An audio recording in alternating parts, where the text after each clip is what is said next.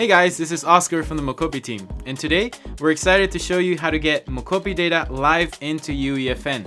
Now, Epic already published a blog post detailing the steps for all of this, and you can find the link for that in the description. Today we're going to go a little further, and we're going to bring in a Metahuman and animate and record animations into the Metahuman and use those animations in gameplay. So let's begin. So first things first, let's launch the UEFN editor via the Epic Games launcher. Alright, so we're here at the UEFN home, and so in the Epic's blog post, they recommend that you start with the feature example animation starter, because that has some of the extra files that you need there to get up and going faster. But today we're going to go a little bit further, and we're going to actually bring a Metahuman. So we're going to start with a brand new project. I've created a brand new project here, called it Shark Mocopi. Feel free to pick any template or any island that you want.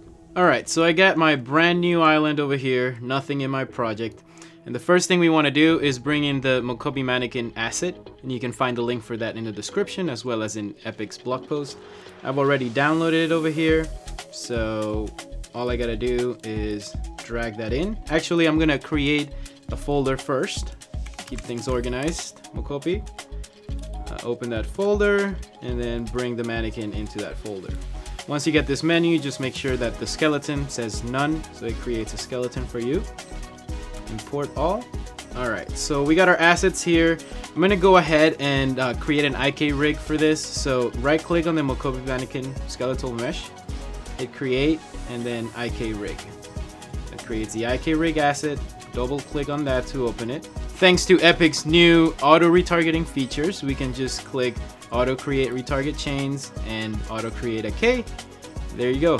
Nice. Let's save that, close it, and now we can just drag our skeletal mesh into our project. One thing we need to add here is a performer component. So with that selected, go over here to the details panel, click add, and search for performer. Click on that, and now we're ready to stream data. So let's open up the LiveLink Hub. So Tools, LiveLink Hub. So this is a new app that Epic published, which allows us to get live data into UEFN. So within LiveLink Hub, click Add Source and select Mocopi LiveLink. Leave these settings as default unless you change the port setting on your app. Just create that. And now if we go here to the app, I'm already calibrated. I've already set the IP. All I have to do is just hit the stream button, starts the transfer. If we go to LiveLink Hub, we'll see that we receive data, and that green dot is all you need. Alright, so let's minimize that, and now with our Mocopi mannequin selected, we go select the performer in the details, and in the subject name, just select the only one that's there, Mocopi skeleton. And here I am, animating live in Unreal, just like that. Now, I know you're not going to use the Mocopi mannequin in your project, so let's bring in a Metahuman and retarget to that. Alright, so to bring in a Metahuman, we want to open the Metahuman importer. So go to Window, Metahuman importer. You can either download a preset or one of your already created Metahumans. I've already downloaded a manual over here, so all I gotta do is select them and click the add button over here. It's gonna take a little bit. It's gonna import the Metahuman from the Metahuman importer into your project. And now with the Metahuman imported, you can see if you go back to your content folder, we have a Metahumans folder. Double click on that, double click on your Metahuman, and now we have a manual over here. So just drag that blueprint into your scene. Great. So now we need to create an IK for the Metahuman and then a retargeter for Mocopi to retarget into the Metahuman. So with the Metahuman selected, select the body in the details panel and search for the skeletal mesh right here. So click on this magnifying glass to take you to that asset. Now we are in the skeletal mesh, so same steps as before. Right click on that, create IK rig. Double click the IK rig, auto create retarget chains, auto create IK, save. Beautiful how that works. Alright, now the final thing is to create the retargeter between those two. So go back to the Mocopi folder and select the mocopi mannequin IK, so that's like the source you want to select the retarget from.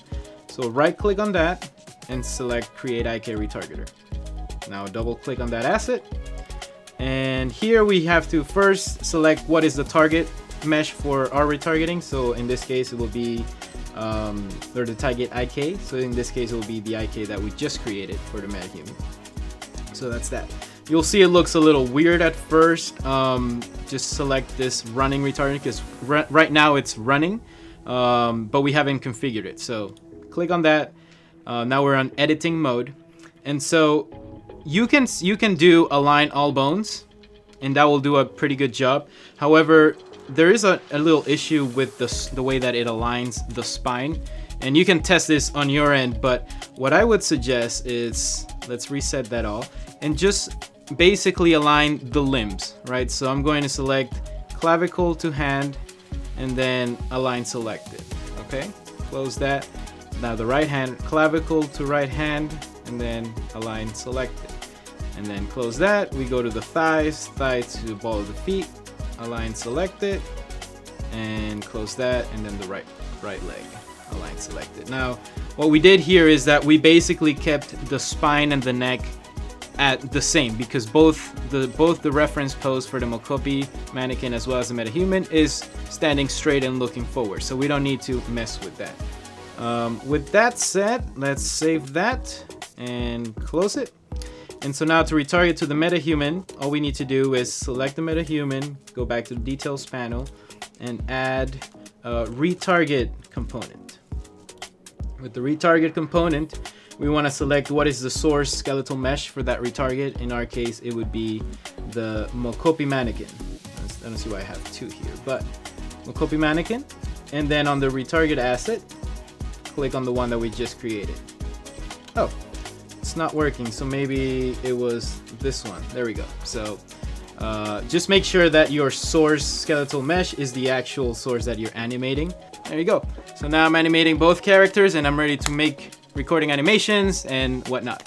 First, open up the take recorder. So go here to the UEFN, go to Windows, Cinematics, take recorder. Right, that's how we're gonna create our recordings. Now with this selected, sorry, not selected, with this open, go to the LifeLink hub, and on the right hand side here, make sure you enable timecode source. So we're gonna click on that. Now we're kind of linked to the take recorder. So if I switch my FPS over here to 30, the take recorder is gonna switch to 30, and so it's all synced right now. For better mocopi recordings, you want to select the mocopi skeleton. That's a little advanced. If you want to know how to record the LifeLink source itself, go and refer to our other video tutorial about how to record mocopi data inside of Unreal. So we're gonna select 30 FPS for now, and we're gonna minimize that and come over here. And then with the take recorder, we're just gonna add Emmanuel as our source. You can select Emmanuel and then click add source and just add Emmanuel there. And then all we have to do is hit the recording button, do your motion. Hey, I'm an NPC. I don't know what to do. Kind of improvising over here. Hey, what's that? Come over here. All right, that's enough. We'll cut it there. Hit stop, and now to review your recording, you can click this review the last recording button on the top left. It loads up the recording here on the sequencer. You can hit play, and there's our recording. That's it. That's easy. Now we're gonna take it a step further, and we're gonna add some functionality to that to make sure that we can trigger that recording in game. So let's close this. Go back here. Close this. We don't need this. Our recording actually got saved into our cinematics folder, so you can refer to that later. So two things we need to play this recording in game. We need two devices. We need a sequence, so just search for sequence here. Actually select the Fortnite folder so you don't get a bunch of results. Then search for sequence and add a cinematic sequence device. So this device plays sequences that you record, and you can create really complicated sequences with a bunch of motion and just play them all from this device. So with that device selected, here under sequence, we're just gonna select the sequence that we recorded. Now, a heads up, if I select the actual sequence that I recorded, I get some errors. So I want to select the actual actor subsequence that I recorded. So I'm going to select Emmanuel scene 1 level sequence. All right. So that's the sequence I want to play. Now, how do I want to play it? Let's add a trigger over here. So search for trigger again with the Fortnite folder selected. And let's add a basic trigger here. Yep, that's a little too big. So let's make it something like that. All right, so we need to trigger our sequence via this trigger. So select your sequence, or the sequence device, and scroll down here on the details panel until you find the play function. Hit a plus sign on that, and now hit this little icon over here to pick actor from scene, and then just click on the trigger that you added. Now you can see it mapped that, and then drop this down and say untriggered. So when the user triggers that trigger, then it will play the sequence. And of course you have other options here like loop the playback, autoplay, play rate, etc. But that's really all we need. So with this in place, let's launch the game and see what happens. Launch. Save. And now we wait and go for a coffee. Be right back. Alright, so I'm here in my island. Let's see, where's my stuff? Oh, there we go.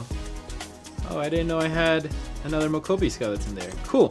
Alright, well, I'll have to delete those, obviously. But, let's see. So I'm walking around.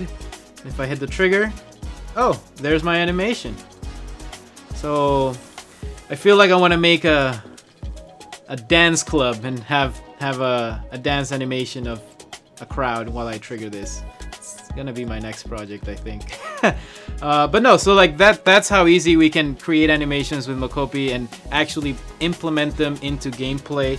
And you know, from there on, your imagination's the limit. I know Epic published the comedy stand-up template, which I thought it was pretty fun, so that might be something worth checking out and adding your own crowd or your own animations to the presentation there.